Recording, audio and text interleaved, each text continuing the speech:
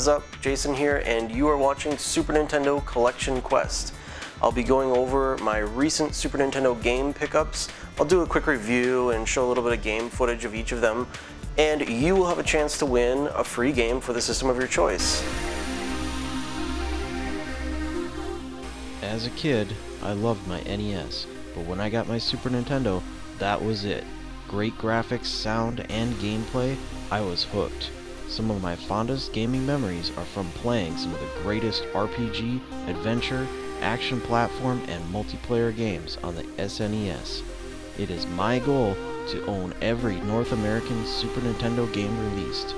So, follow me on my quest to Super Nintendo completion.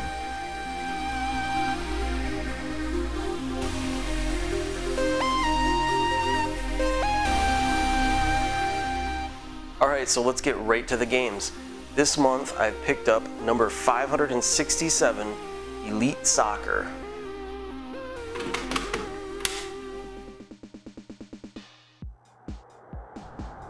Elite Soccer, released in 1994, is also known as World Cup Striker in Japan and Europe. It features simple but fast-paced gameplay, a lengthy password system instead of save battery, and the ability to customize your team. Change your skin color, hair color, uniform, and name. Play indoors, outdoors, against the computer, or with a friend. It's Elite Soccer, another cheap sports game. Number 568, S.T.G. Strike Gunner.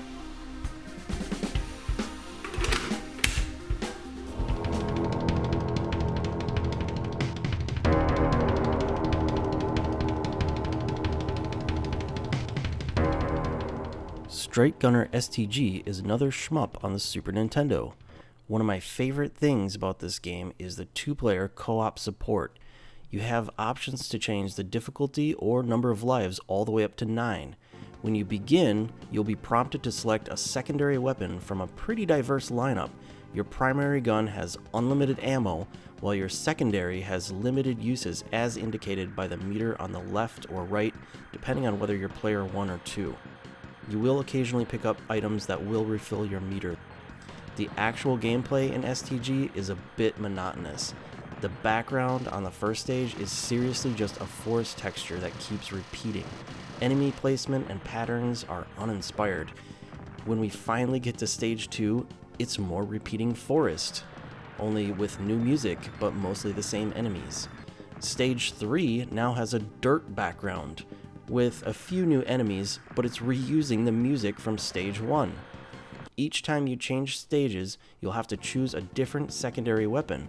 You won't be able to choose the same secondary weapon more than once. This is kind of cool because it forces you to try out some of the other weapons, but it probably works best in two-player mode. One person can choose an awesome secondary, while the other person saves it for the next stage. Overall, this is not the greatest shooter, but if you just want to blast a bunch of enemy ships with a friend, give it a try. And number 569, Captain Novolin. This is another one of the educational diabetes games, only I would say this is the worst.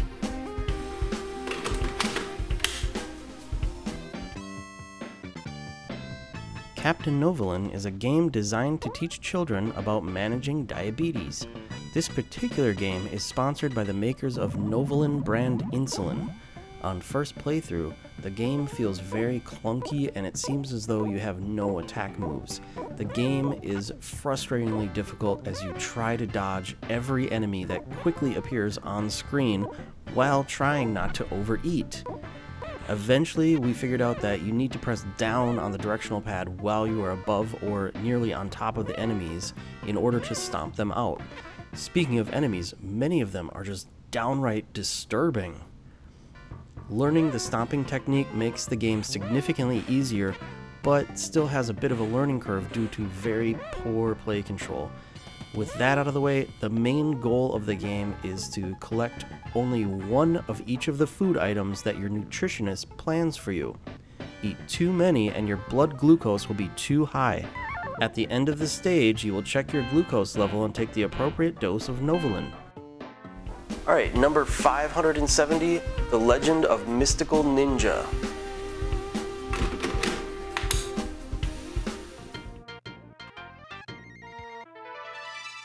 So I wasn't really expecting much from this game, mainly because I never really heard anything about it.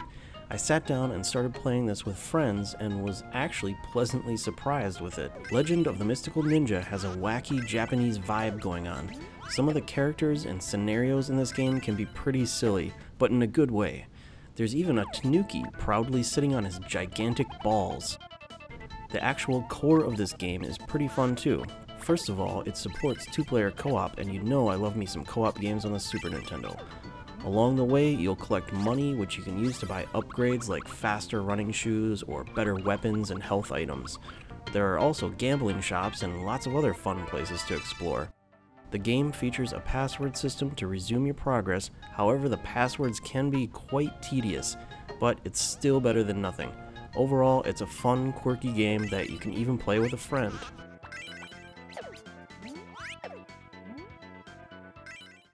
And finally, number 571, Super Punch-Out! This is a game I played a lot as a kid, and I really like this game. Glad to have it back in my collection, and I'm actually kind of surprised it took me this long before actually obtaining this, but it is a game that's been kind of pricey, and I just haven't found a good deal on it, or usually game stores or what are the flea markets and stuff like that are usually picked over of like good titles like this. So finally adding it to my collection, and I'll be able to play it again.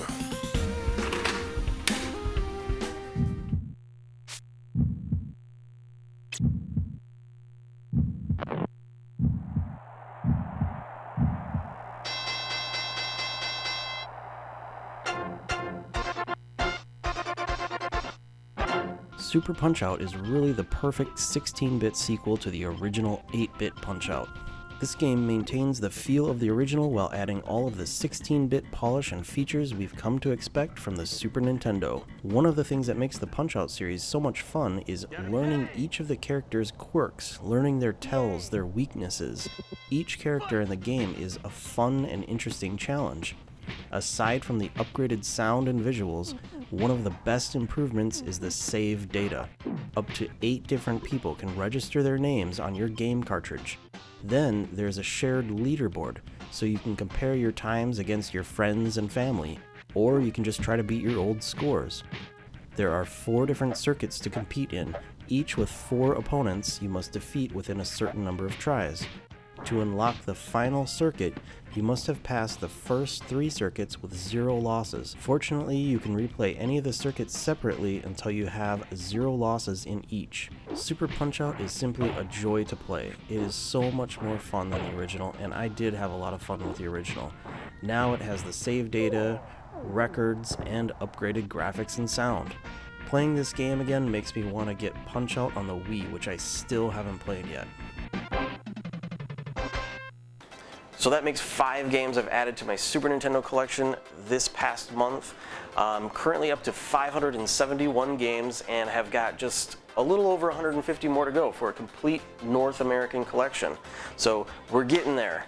But now onto the game giveaway. So last month's game giveaway contest winner is Adam Brown. Congratulations. Send me a private message. Let me know the address you'd like the game sent to, and let me know the system you would like the random free game for, and I will get that out to you.